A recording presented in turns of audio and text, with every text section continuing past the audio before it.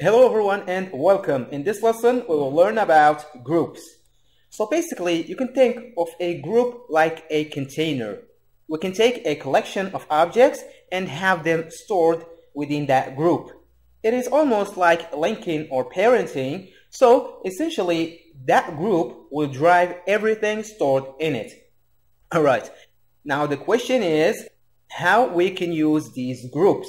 Well, let's say for example that we want to take our head object and store them underneath a group so that we are able to control it as one unit. In our case, we would want to grab all of our head objects, okay? Then from the group menu here at the top of the interface, we'd want to choose group. 3ds Max will ask us if we would like to rename our group, and yes, why not? It is a good idea to rename our object to stay organized. So let's call it GRP underscore head. Then click on the OK button. Alright, now watch this. If we select our head model, we are instead selecting the group. And we know that because its name is showing up right over here at the top in the command panel. This is the GRP head. And so when we start now rotating, alright, take a look. We are now controlling the head as well as the eyes, teeth, okay? And everything that belongs to that group we have created. How cool is that? Now let's say if we wanna select just the eyes, okay? Because if we try to select the eyes right now, we are actually selecting the group, okay? If we try this again and try to select the eyes, we are instead gonna select the group, as you can see. The same thing goes for the head. We are instead selecting the group.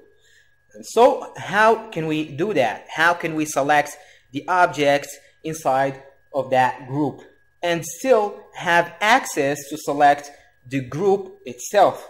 Well, to do so, we'll grab the group first, okay? Then under the group menu, we will choose this time open.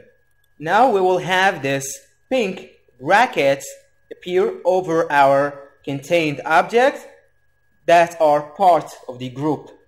So notice, if we now grab the eyes, now we are actually selecting the eyes. As you can see right over here, we have the left eye selected. We can start moving our objects around, as you can see. Also the head model, okay? Also notice this, we still have access to our group, and if we click on the pink bracket, we will select the group. As you can see, we are now selecting the GRP head, and so we can move it around, okay, just like so.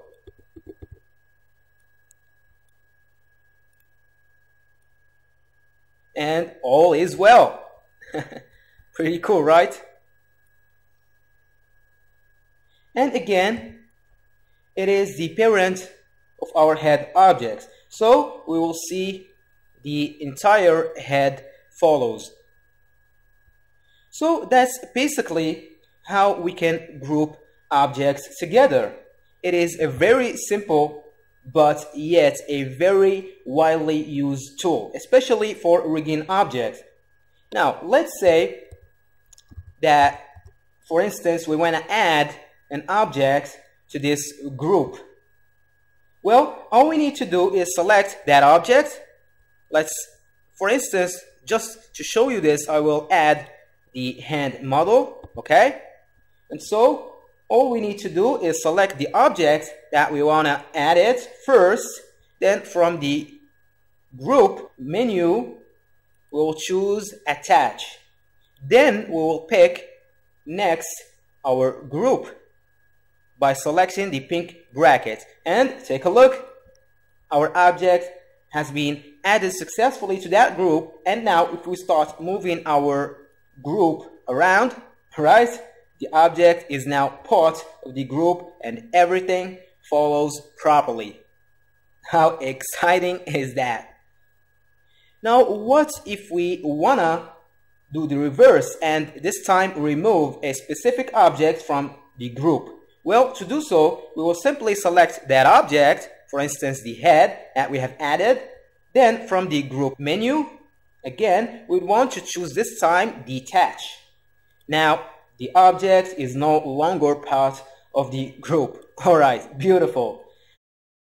If you want to adjust the actual pivot of the group itself, as you can see now, it is right over here at the top. We can still select the group itself, and under the hierarchy tab, we can use the effects pivot only mode, okay, as we have seen previously in the previous lesson, and we can move this to the position we would like. Let's move it right around here at this spot where it should be, so that we can be able to rotate our head and get some nice and believable motion of our head. All right, this is looking now awesome and much better. All right, great. Now, what if we wanna get rid of this group?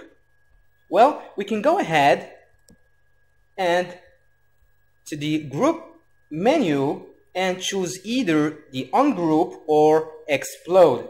But before we do so, you can see how they are grayed out at this moment. The reason why we get this is because our group is currently open, and so we need first to close it. So we will select first the group, okay, by clicking on the pink bracket to select it. Then under the group menu, we will choose the close option. And now when we do so, and with our group still selected, let's go ahead to the group menu again, and this time we will choose either the ungroup or the explode commands. Both function the same way, okay? I will select explode and take a look. The group has been removed, okay, entirely from our scene. There is no group now in our scene. And to check this, we can use the schematic view by clicking on this icon over here at the main toolbar. And as you can see, there is no group at all. And to see this clearly, if we undo back to bring back our group again, let's undo back a few times. All right, now take a look. Here is our group. Okay, and now when we select again the group and close it, then ungroup it, voila, it disappears entirely from our scene. And now we don't have any groups in our scene. All right, so we have learned in this lesson about groups, what are groups, and learned how to utilize them. In the next lesson, we will learn about bones.